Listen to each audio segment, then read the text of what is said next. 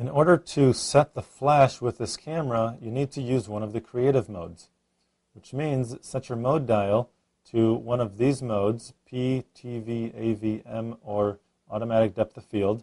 These modes will give you control over the flash, meaning you have to set whether you want to use the flash or whether you don't want to use the flash. In all the other modes, the flash is completely automated. To fully automate the camera without using the flash, you need to choose the no flash mode. Here, everything will be fully automatic, just as it were in the auto mode, but the flash will not be used even if there isn't enough light. This is great for museums where the flash is not allowed to be used. Usually, I stick to the program mode and just keep the flash down if I don't want to use it. To pop the flash when you're in one of the creative modes, just use the flash button right here.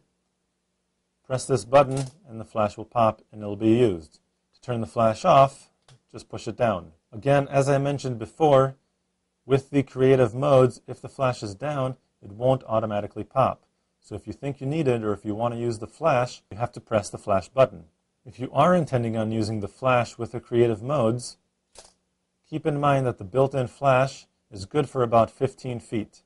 If your subject is farther away than 15 feet, then the built-in flash really won't illuminate that subject very well at all. Another thing is that the built-in flash can only synchronize to 1/200th of a second shutter speed with the camera. If you need a flash that's brighter or can reach farther than 15 feet, or if you need a flash that can synchronize with a faster shutter speed, if you're doing portrait photography outdoors and there's a lot of light, you need to have a shutter speed faster than 1/200th of a second, you're going to need to invest in an external flash that can do that.